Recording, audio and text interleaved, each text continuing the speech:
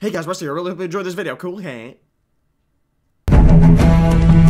Hey guys, Rusty over here. Are you farming Icecrown Citadel on your Demon Hunter? Do you hate doing the Sindragosa Gauntlet as much as I do because it's a pain in the ass and makes you want to eat your own ass because it's really friggin' annoying? Well, guess what? I'm going to show you how you can skip that today. It's really easy to do. Now, first things first, you need a Demon Hunter. Simple enough. That shit's easy to level. After that, go ahead to Blood Queen Lanethel, take your swords out or glaives out, whatever you're going to use, slice her head off. Bye-bye. Anyways, after that, you're going to have the little hole there where the big thing and scaling came down with boom.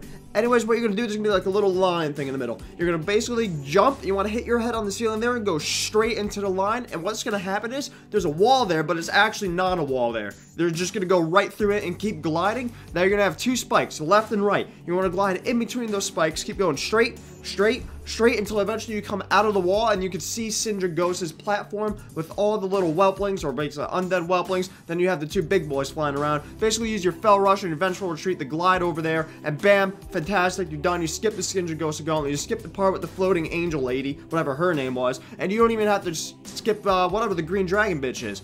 Basically, you just save like 2 minutes of time. It's fantastic. Then after that, you're going to kill Sindragosa. You're going to take the teleporter, go to Lich King, and then not get the mount. It's really great, guys. I really love this game.